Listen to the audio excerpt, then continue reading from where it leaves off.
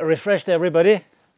I will show you here, and you can see without approaching here, these are endangered areas of the manuscript. Yeah, you see? And you know from where it comes? If you open the book in a too big angle, you will break the links here between the spine and the cover plates. That's always a neuralgic spot in a book. It's endangered, always. So please be careful not to open a book, a historical book, too wide. You may cause damages or do additional harm to a very sensitive object. And if we are reading a book or in such a kind of book, I would like to invite you not to read with the finger on the text. Yeah, we are used to do it from school times. I know it, and it's quite clear. I'm having my digit here and putting the text in the computer there. So it is quite normal. If we are doing so, we would damage the script or so. And you might ask why we are not using white gloves. It's a philosophy, actually. It's a philosophy. If you are using white gloves, it is very dangerous, believe it to me. Since normally you are used to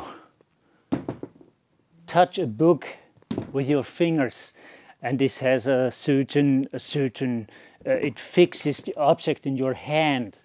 Yeah? If you have gloves, it's getting slippery. And we have had it. In Austrian National Library, there was a performance with Arnold Schwarzenegger. You know Arnold Schwarzenegger, it's an Austrian, yeah? You're from the and he was invited there by the director before camera, in front of camera, to handle with a book, with a historical book, or was it a document? And he got white gloves, and he received it. And in that moment he got it.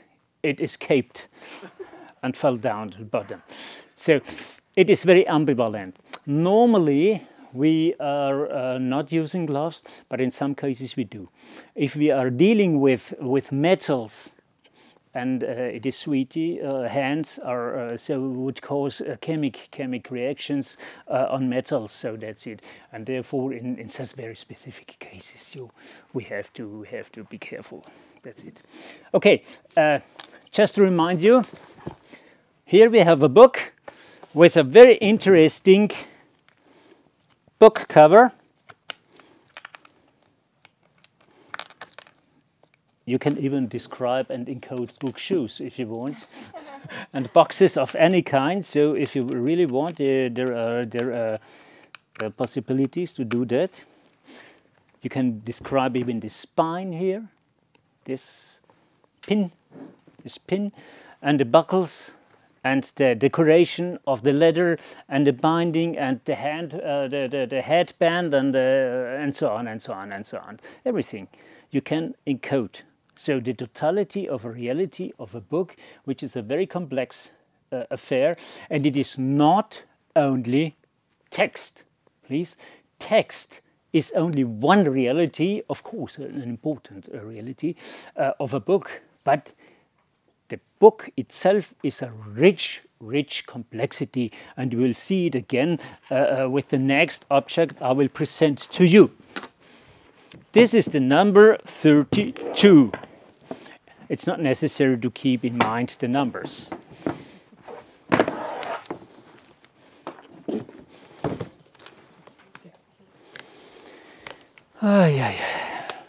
So, as you have already detected, we have this manuscript 2 times in this room.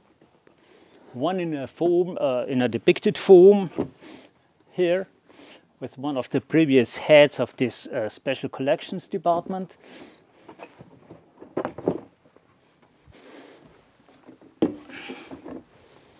And I do not know why Schrettner took this book as his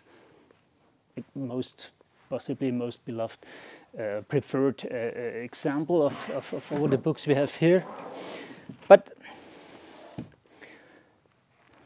it is a wonderful book again. We are in the 14th century. That's a much copied book and a book of much interest. It very much used. It is a legal book, a juridical book. Actually, the contents of the book transfers the contents of lawmaking from antiquity to modernity. It's Roman law. The Codex Justinianus, which itself is based on the Codex Theodosianus, is transferred here. You can easily identify the book without having read even one line through the layout. The layout, the mise en page of this book is so specific and so characteristic that you may easily say, okay, that's a juridical book. Why? And you have a reality to encode. It's the layout here, since it is so characteristic, but it's difficult.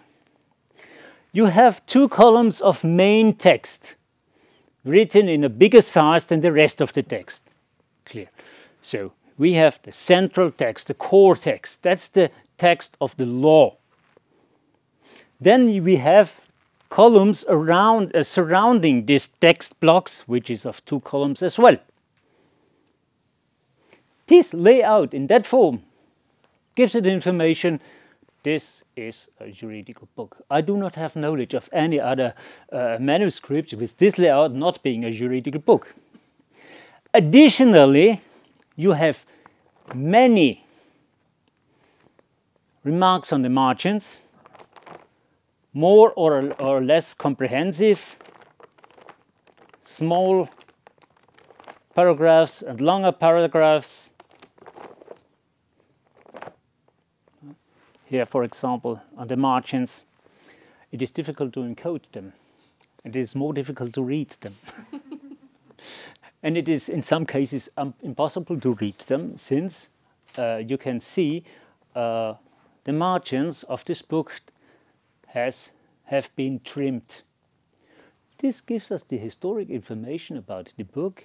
This is a rebound book. You have to cut, if the margins are cut, it is rebound in normal situation. Otherwise, it wouldn't make sense to. So it is for protective, for conservatory purposes that they did so. But we are losing text, we are losing information. But what text do we have here?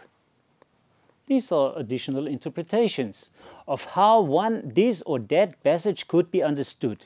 That's like in our days. That's the normal text of law. In Austria we would say Allgemeines Bürgerliches Gesetzbuch. That's the common law book. Here, the rules, general rules. These are the outside. These are the surrounding text, a little bit smaller, are the common interpretations.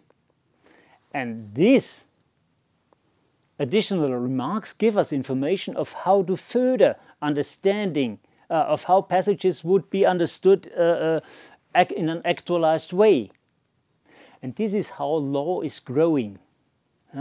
You have a law which gives you general information. You have an interpretation which is official. So, Allgemeines Bürgerliches Gesetzbuch, and then Ergänzungsblätter, additional leaves which give a formal interpretation. But at a certain point, this is not enough. And this is how a book is keeping law alive. And this is documented here. You can see what are the problems, where are the problems, what was. And this book was in use, in frequent use. And if you read it, it is so difficult. Why is it difficult? The Latin language which is used here is not that difficult. It's a juridical language. If you know the vocabulary, it's okay. But you have to learn every vocabulary of a specific area, of a specific content. That's not the question. The point is, there are so many abbreviations. so many abbreviations. And it will take you much time to find the key to all these. For encoding, if you want to encode or are used to encode even the number of lines of a book, of a volume, of one page, it's difficult here. Huh? You have at least two systems, regular systems, with different line numbers. So you have two realities on one page. And if you would like to add the glosse, the marginal notes, then you will have an additional problem. But you have sometimes you have to include them. On the margin, you will not have modern interpretations of the old stuff here, but sometimes you will have corrections. Sometimes you will have an omitted word, or what else will be here supplied.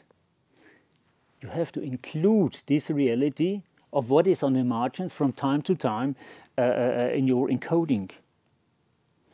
And we know it from the Novak Knes Novak missile that it is it's not that much what you will find on the margin there, as we have here, but it's always a task. You have to come up with this. It is common. It gives us the information. Okay, this is a vivid text. People were reading the text and they were living and working with the text, and this is perceivable here, and you can encode this reality as belonging to the book. It's clear. Of course, you can. We know already we cannot encode all realities we are perceiving with a book. So it is our decision what we want to encode now. What are the realities we want or we need from the very first moment, and which ones could be possibly added at a later time, at a later date. Yeah? So the richness of encoding is, among others, that we can add additional information and encoding another layer which we find of information we find in a book at a certain time, whenever we want. So if I'm not coming to an end with my encoding initiative of, let's say, all liturgical books in Middle Europe,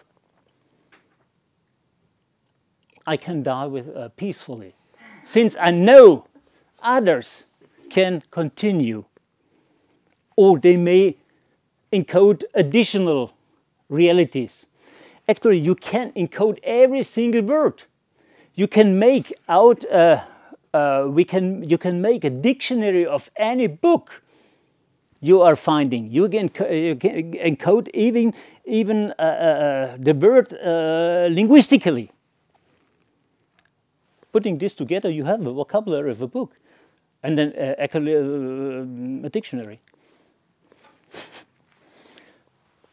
What makes it difficult is if you have such texts. You are not alone, and you are not the first one to have such a text. If you find another text which is already published, which is already online, you may reference it. You may link this text passage to any existing text on the web, which is already existing online. It would be helpful. For example, with biblical texts. If you have a biblical quote, let us compare it to the text which is already online. If it is a standard text, of course. It must be a permanent standardized text which is permanently available. Otherwise, referencing has no sense. And you will discover, whenever you are referencing, there are variants in your object. So you have to find out where are the variants. In normal cases, the person who has the task to encode a book or a text must have a knowledge of the contents, otherwise you cannot do essential things. But you see, it is not that simple. Of course, you can do it, and if you do not referencing work, then it's okay as well. And you can do it, or can rely on it. Anybody will do it at a later stage. I do not know. So you see some challenges here with this very wonderful object. It comes here so simply with so wonderful illuminations. Apropos illuminations, how do we encode illuminations? We have a variety of different types. We have drolleries, we have capital letters, initial passages, and so on with a different. We have to learn, it's one of the biggest tasks, we have to learn what to encode how. Is there a systematic, a hierarchy of illuminations in the text, which gives the text a structure? We have pictures, we have illuminations, we have capital letters with the core, and. So, is this a system? If we have this system, then we can see possibly there is a system behind it, and we have to encode it accordingly. But it's difficult to find out. And in many cases, it's not logic throughout. So, but how do we handle this reality? Okay? And abbreviations, I mentioned it. It's difficult to see, but I could add here to deal with abbreviations is very. It's delicious sometimes. For example, in our Novak Missal, we have 1,000 times we have the word God or other words which are very common, and they are abbreviated. And sometimes with the first letter, then with the last letter, and. So, does it really make much sense to do it in the most complex ways? We'll be modeling a range of different ways. So, we have to make decisions, and this is a really hard reality. Whenever you are encoding, we know it, all of us, we know it by experience. We have always to make decisions. And if we are deciding that we are dealing with abbreviations or any reality we are encoding in this way, let us document it. That others who may continue know what we have done and why we have done what. Please, it's very important, but we have to make our decisions. It's always the situation we have to make decisions when we are in code. What and how we do what and why. Yeah, okay. Thank you for being attentive. I've not finished. Not yet finished.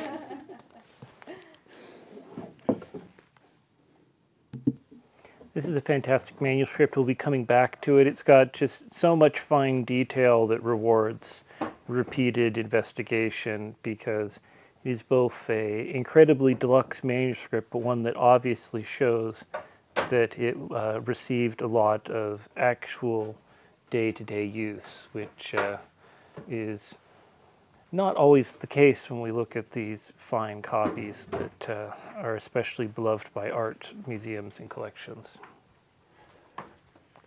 I have two objects for you, and I'm continuing chronologically.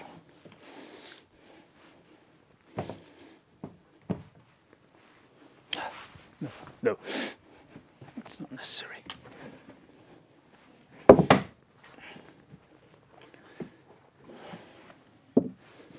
It's one book.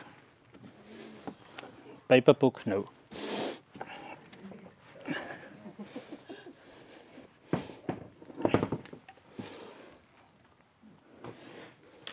Oh, it's a wrong book. Oh, I took the wrong one. I'm very sorry for it, but possibly tomorrow I will show you the other one. It was meant to present you number 48. I took number 1. It's of similar size. Shit, I forgot. So, anyhow. Excuse me, Sandra. Excuse me, I did not consider it. And that's running camera.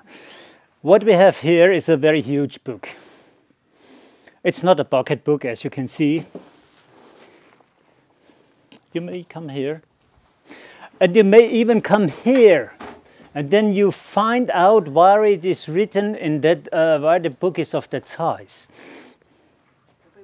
You can read the text even from 2 meters. This was the reason for it. It's a chant book. It's a chant book. And chant books were of huge size, since there was a pulpit in the midst of the choir. And on both sides, one book, and the monks were standing or sitting at the side and facing these books, and from 2 meters they could see and could follow the text. This is why they produced such huge books.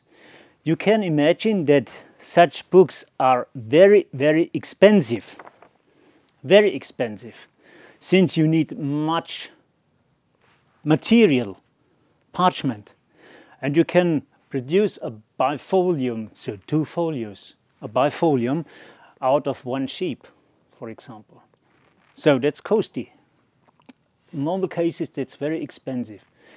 And if you have to pay not only the material, but the execution of the script and the illuminations here as well. And in many cases, it was another person who was carrying out the illuminations and who was writing. And sometimes it was another person who made the design. So the lines, for example, the lining and pricking and all these realities. So when you are describing a manuscript, you can describe even the pricking. You can describe and make mention of the holes which you find on the margins of a page, which served for lining. Just making the lines, that you have a stable standard layout throughout the book. If you do not encode this reality, it's okay. But if you have lacune, if you have folios missing or quires missing and rebound, and you would not discover it, such information which you encode would help you one day to identify that one folio from the Library of Congress is fitting in here. So the more detailed information you give in describing codicologically the book will enrich the chances that you finally can identify a missing folio somewhere, and you can succeed. You cannot imagine what we succeeded in 3 years ago, 2.5 years ago in summer. We discovered, a friend and me, Ephraim, he's in Yale now, we could identify a Syriac fragment of that size, parchment from the 6th century, which is nowadays in Yerevan, in Armenia, so Caucasus region, to identify this fragment as missing in a British library manuscript of the 6th century. So it is wonderful, but you have to give substantial information which allows you to identify any object sufficiently that you can do this work. Otherwise, you will not succeed in. And from time to time, you will have your success. It's not a guarantee, but it's a hope. And glad are those persons who will see such a good morning. For our purposes too, about digitizing the materiality of the book, you know, he invited you to stand back because it is so readable. But I would also like you to think, when you are looking at this, the way we look at so many books now, in digital images or on a website, how would you know, or in this sense, how would you convey to your user the size of this book, right? Because this book could appear next to a pocket book on a website, and they would be fit into the same size window, and the relationship between the size of the text to the size of the page could be very similar. And actually, one of the reasons I requested, can we just get one of the largest books you had, is because I wanted to make this point that when we're talking about digitizing the material out of the book, the moment he opened that up and said that's one book, you all went like immediately like, that is a big book. But I just want you to think about the ways that what we're digitizing things, we're often making features like this completely invisible. And so how would we think about making those visible? And some libraries, of course, always include a target of a known size in every image. That's one possible way to do it. And of course, we encode the dimensions of it. But is it immediately apparent when you're looking at a book, you know, what the dimensions mean? You know, especially if you're putting it in inches for one audience and centimeters for another audience, and they have to go look like, is that a big book or a small book? I don't know, you know. So as we're going through, really think about when we're talking about digitizing the material of the book, what is immediately visible in the material book that is possibly invisible in the digital book, and how can we think about making that more apparent to our users? So I love it for exactly this reason, because again, I think if you looked at that on an image, you'd have no sense that it was not handheld. Two realities which you may perceive, it's open by chance at this place here. Yeah? You may perceive or not. These things which indicate the beginning of a section in a book. Yeah? And here we have a wonderful designed illumination, initial letter. If you're an expert in music, you may additionally encode the musical system of notation. You can see here we have a system based on 4 lines. It's not the 5-line system which we have now. So you may give information on such realities as well. So it's metatextual. It's not reading the text. And when I told you that I have 2 features here, we have a sign here as well. It's a number. It's a choir number. It's a choir number. How are we dealing with choir numbers which occur possibly on all 10th or 12th or 16 pages? How do we encode it? Is it necessary to do it or not? For the student, for the cataloger, for any person who is dealing with such a manuscript in a comprehensive way, we have to be aware of such signs, choir signs or choir numbers, whatever it is, in order to find out the totality of book, the inventory of the book. Are there folios missing? We can study the structure of the book, and one substantial help to do this and to verify it are the choir numbers, and to study the choirs. Are there folios missing? I have 8, 8, 8, 8, 8, and 7, 8, 8, 8, 7. Okay, here's something, here happened something. Might be historically. It's not necessarily the case that there is a folio missing.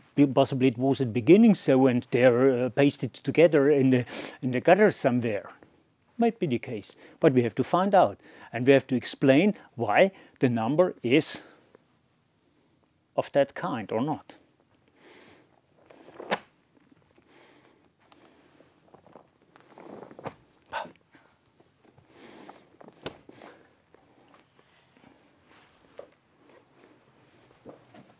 It's number 1. And again, with the book cover, it is very difficult. Is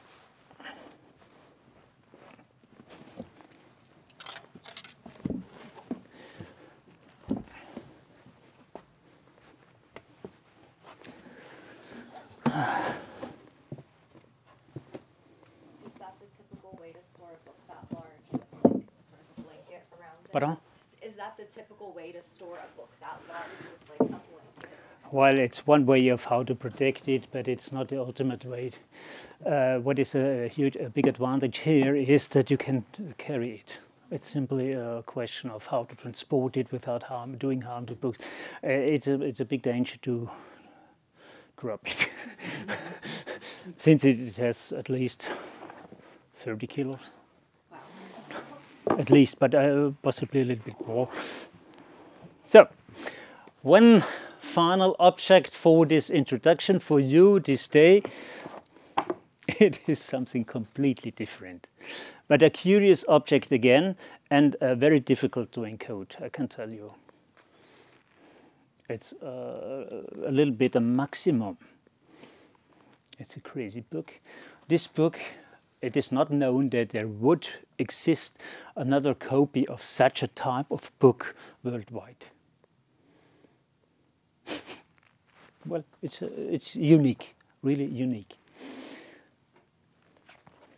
It's not valuable from the material point of view. So it's not even its paper.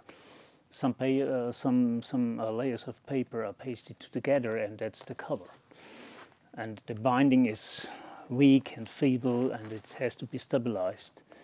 And the pagination is completely wrong, so it's running in the wrong direction. So, okay. By the way, I have seen many, not only one, many manuscripts which have up to 7 different types of counting pages or folios, up to 7.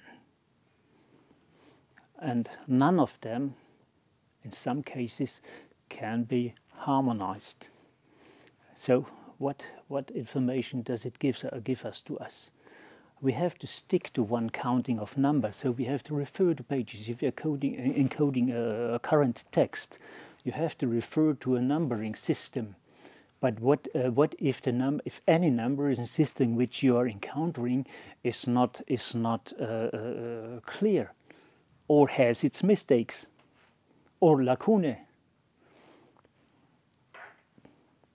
So it is book archaeology.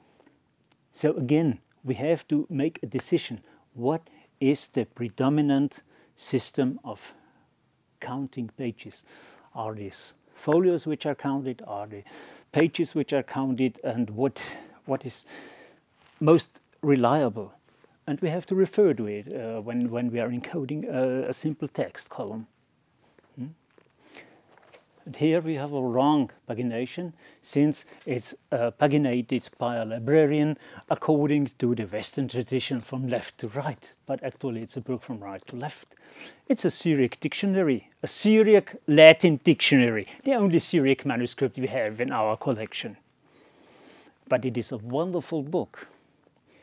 You can see it .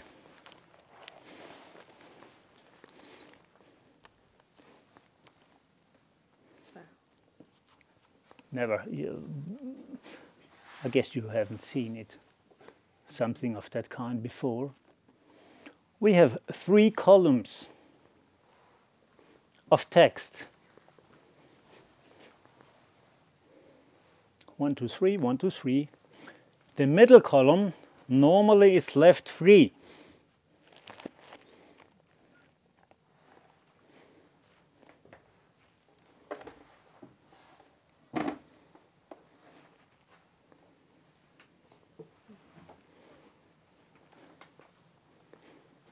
You are from Kerala. Yeah. Are you Syriac speaking? No. No. But I know Istavan. Yeah. Istavan person. Mm-hmm. He knows. Do you know SIRI, St. Ephraim Ecumenical Research Institute? They're doing Syriac studies there as well. But there is a Syriac Malayalam. Yeah, Malayalam. Yeah. Okay. You are reading Malayalam? Yes. Oh, great. I'm not, unfortunately. So, what we have here is an interesting object, of course. not because I love it, since it is really interesting. We have here a dictionary of an Oriental languages, which is written from right to left, according to the Syriac alphabet. We have here a dictionary of 8,000 words. Think about encoding a dictionary. How can we encode a dictionary? It is a wonderful task. I know a friend in Yerevan who is doing such works, but not with right to left, from left to right. That's easier. But here we have Syriac and Latin. Evidently in the 18th century, it's an 18th century book which was probably, with highest probability, produced here in Graz by a Jesuit professor from the Jesuit faculty. It was a theological faculty. This university, Graz, at the beginning was a theological faculty, out of which emerged this university here. So this person, we do not know the name, was obviously urged to have a dictionary of a language he knew or he was working with, possibly for himself or for students, together with students. We do not know it, but this sounds a little bit more, he made his book for the purpose of teaching. So what did he do? How can you produce, the question is, how can you produce a dictionary in the 18th century according to the Syriac alphabet?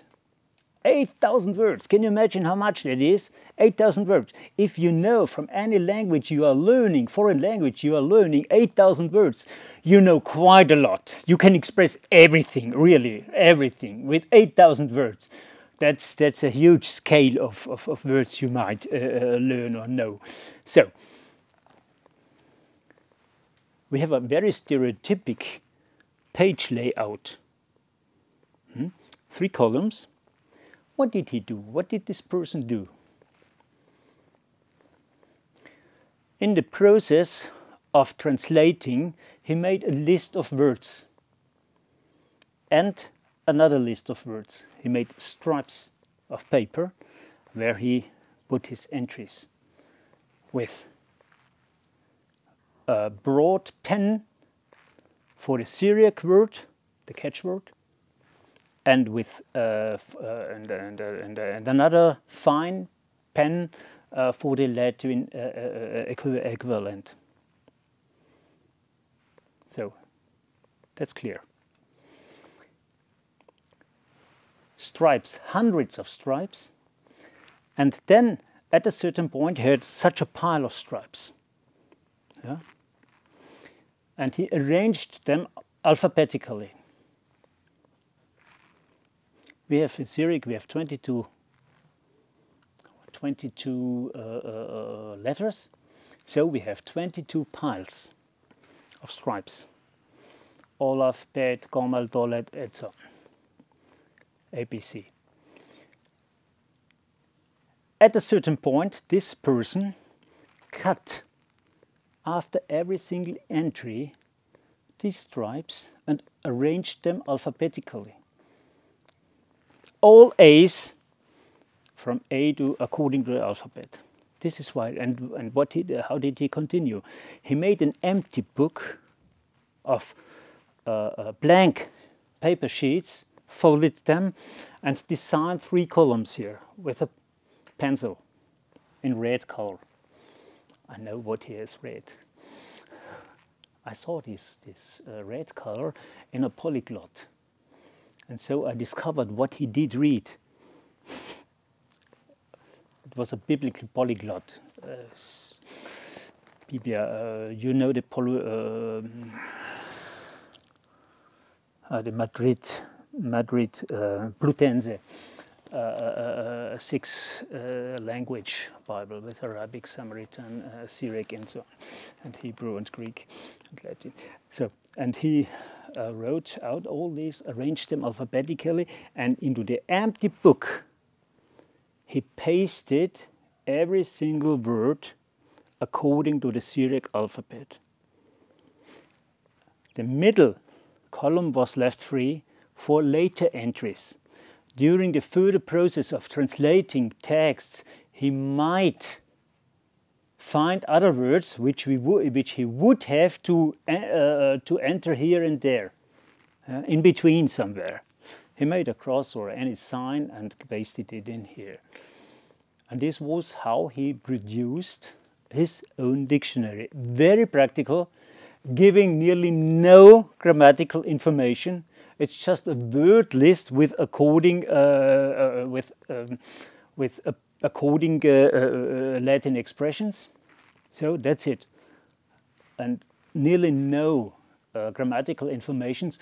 Normally you would expect masculine, feminine, or in Syriac it would be relevant, is it the status absolutus or the status constructus or something of this, these grammatical features, which are essential. Nothing of it. Really nearly no information. I could identify what he read most, and so on.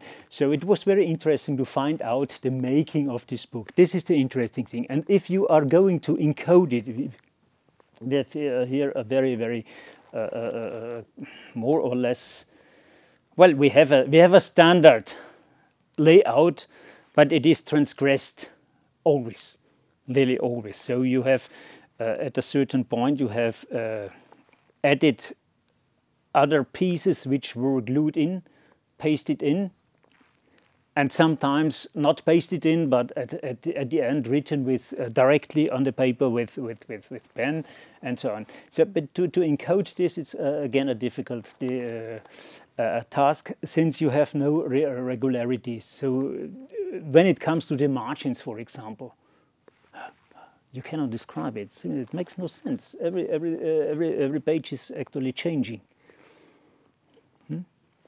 Difficult.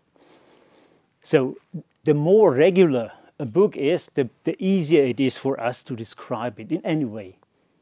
In any way. And at the end, and it's my final point, wrong. At the end we have something which is completely useless. Fully useless. I have seen hundreds of manuscripts, of Syriac manuscripts in this case. This person produced a system of writing numbers, numerals, with Syriac characters, and you cannot. I can tell you, he was able to write.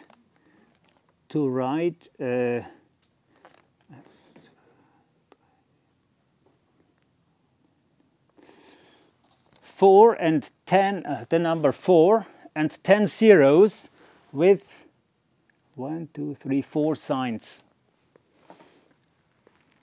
And he built up a full system of writing from 1 to these high numbers. Nobody would ever need them. Nobody would ever need them. Really nobody. You will not find them, these numbers in any Syriac manuscript as far as I have seen. It is not expectable, since the thinking is a Western thinking. And the Eastern thinking, from where Syriac as a language would have emerged, is completely different. They are not counting. They are saying 1, 2, 3,000, 5,000, 10,000, and then it's no precise numbers, but just more and more and more, and much and much and much, and the superlative of the superlative, and so on. But they are not giving numbers, and you will not find them. The system he invented here, it's just a training. It's an exercise.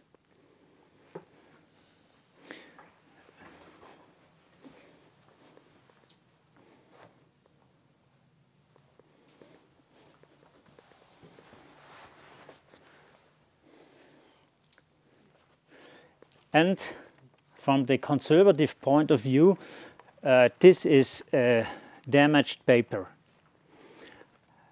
due to ink corrosion. You know the problem of ink corrosion?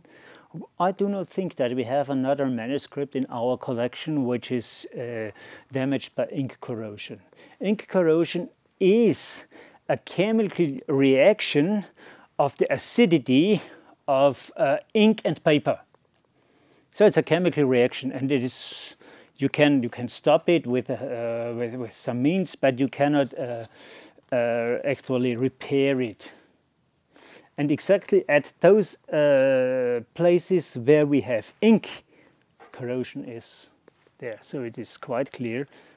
You can look through the paper, but only in the last quire of this manuscript, possibly this person used another ink or a different kind of paper, which caused this chemical reaction, destroying the material. And this is really a very frequent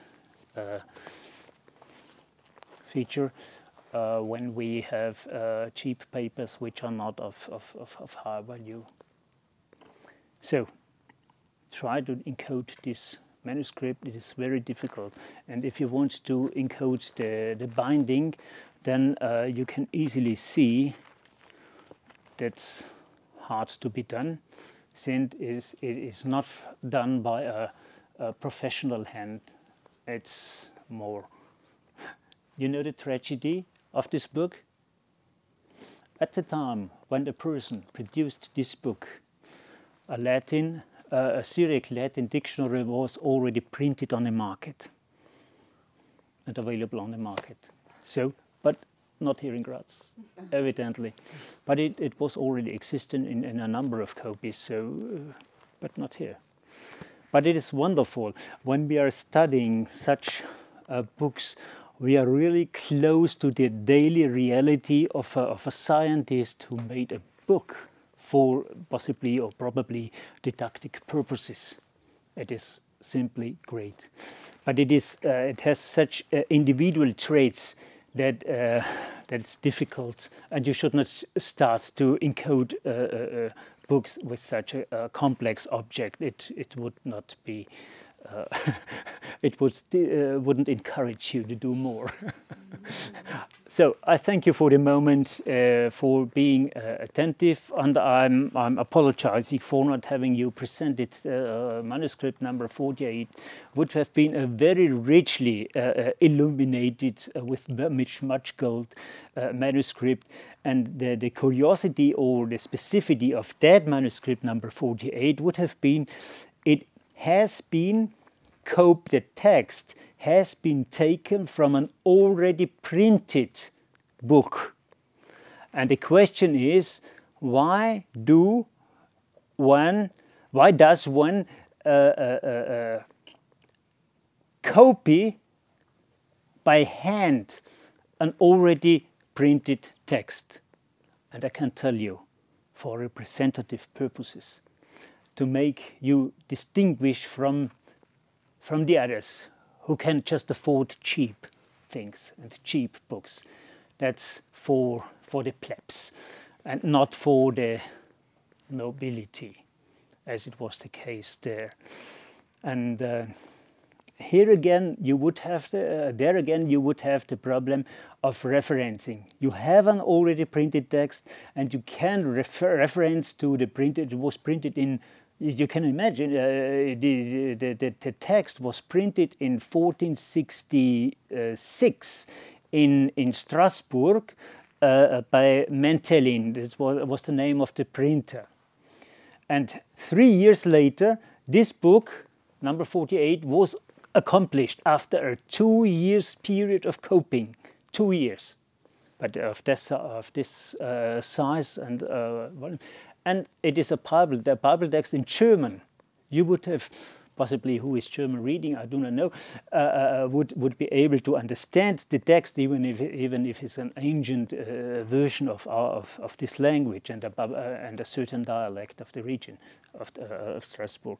But what is interesting too, if you have this referencing system of the printed book, you will discover variants, textual variants. So that's the beginning, actually, of a critical edition. And it is one of the features you can do in TI when you are encoding text. You can really produce a critical edition. And just a final remark, these German text of the number 48 was on the market some 70 years before Martin Luther has accomplished his translation of the biblical text into German. I thank you for being attentive and expecting your questions.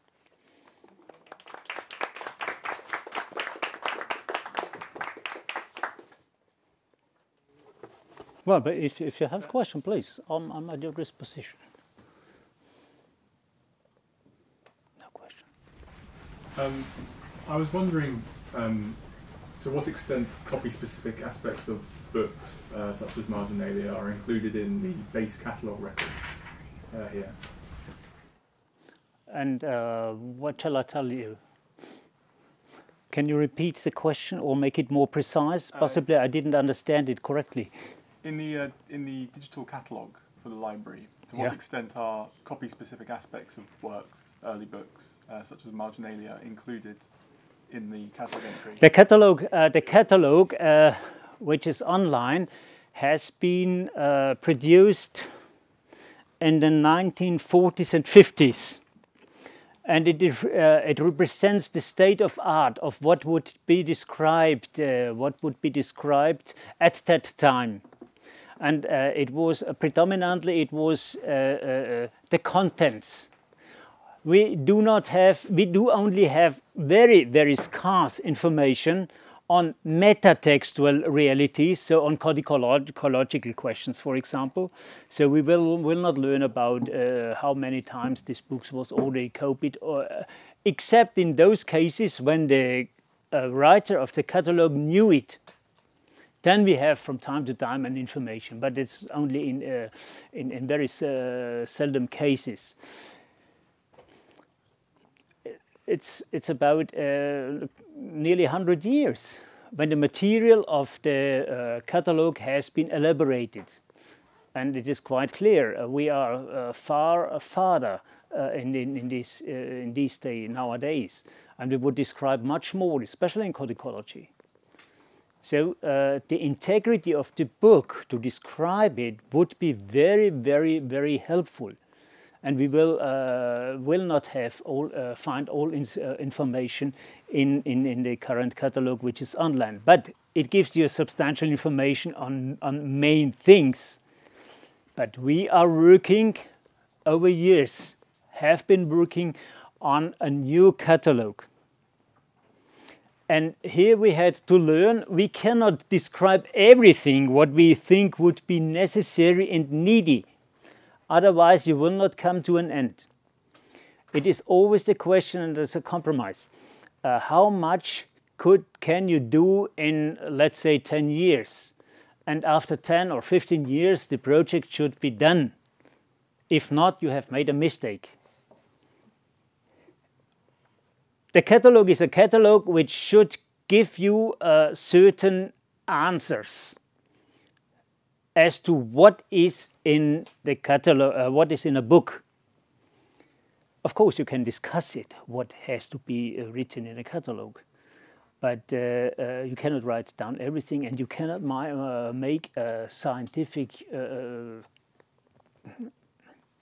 article on all catalogue entries, and this would be necessary. Only considering the binding and the book covers and its decoration would be sufficient for a full catalogue without mentioning a word of contents. And you could fill your days here. And well, in total we are 12 or 13 people here in our department, and we have no chance to ever finish anything. No chance at all. No chance at all. And Encoding Initiative would facilitate our life in that sense, that others may continue where we have started. Therefore, documentation is elementary. Well, even there are all kinds of different levels of encoding, as we're going to talk about. msdescription, which we have a dedicated module for, is essentially catalog description, whereas some of the other modules you're going to be talking about are more interested in transcription or in actual semantic analysis. I'm sorry, I realized that because of the format, some people have not been able to look at the books very closely. 1 and 32 are suitable for handling. As he says, don't touch the text. You can just look at this one, but I wanted to open it up to the page where he has realized that he missed one of the columns of text for the paste down, and so it has been inserted later, which of course is the kind of challenge when cataloging that you just write. There is an insert in between these pages, but when you have to specify it because you have written yourself a very strict set of rules for the digital catalog, it is the kind of thing that long discussions are made of to solve one minor issue. So I really like that it is there. So again, just this one's for looking at. You are welcome to handle these with care, and please come up and we'll take further questions. And Megan's presentation will start at 20 past the hour. So